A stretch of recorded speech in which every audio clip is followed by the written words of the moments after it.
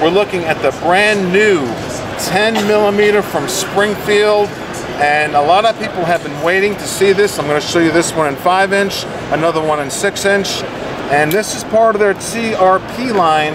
But let me point this out to you right now.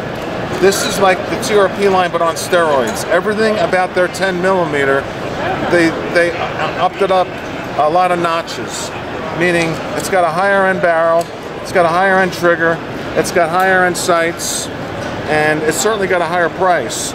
So I mean, you can feel its quality. And when you pull a 1911 out, that's $400 or $500, and then you grab one that's $1,800. There you go, $1,800. But you know, the price points on high-end custom 10mm 1911s, they're kind of coming up because you want the quality with the 10mm. You got all that pressure, you need the quality of custom parts. So it comes in 5-inch for that same price point, and then you can also get one, the same gun, in 6-inch. It's up to you. So if you're a hunter, maybe you want that extra inch. And there you go, 5 or 6-inch. It's called the Operator.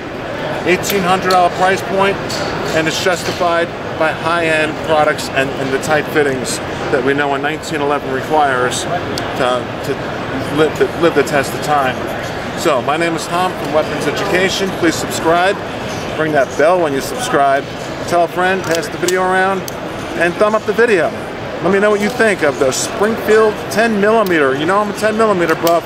This thing's a cannon. Ballistics of a .357 mag.